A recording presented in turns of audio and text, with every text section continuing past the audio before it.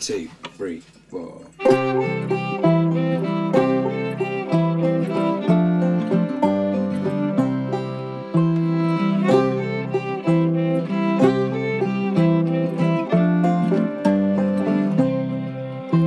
The sun always shines over Dumfries and Galloway. That's what we're hoping today.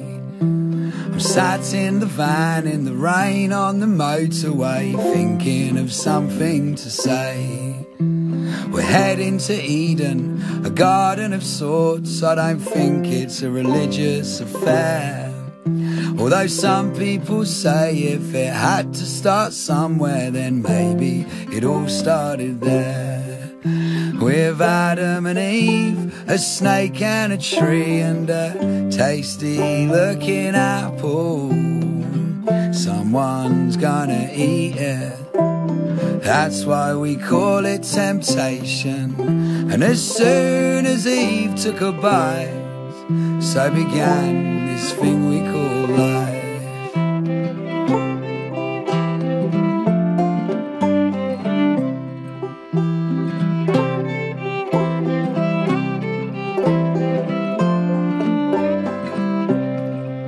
And I'm thinking about all of the dinosaur bones and fossils they find underground, and all of the scientific facts that say humans are apes that evolved. Maybe Eve was a pterodactyl and Adam walked out of the sea. But they roamed the earth for thousands of years before humans ever came to be. Before Adam and Eve, a snake and a tree, and a tasty looking apple.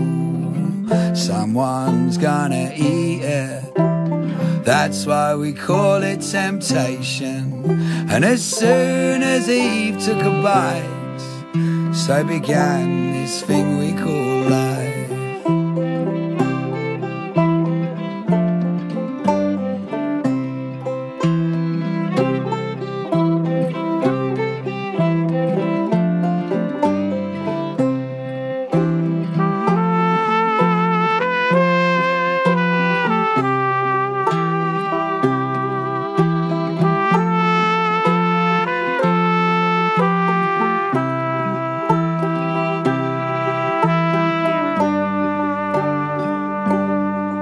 So I guess that we're thinking about God while we're driving to Eden, about whether he really exists and why so many people believe him.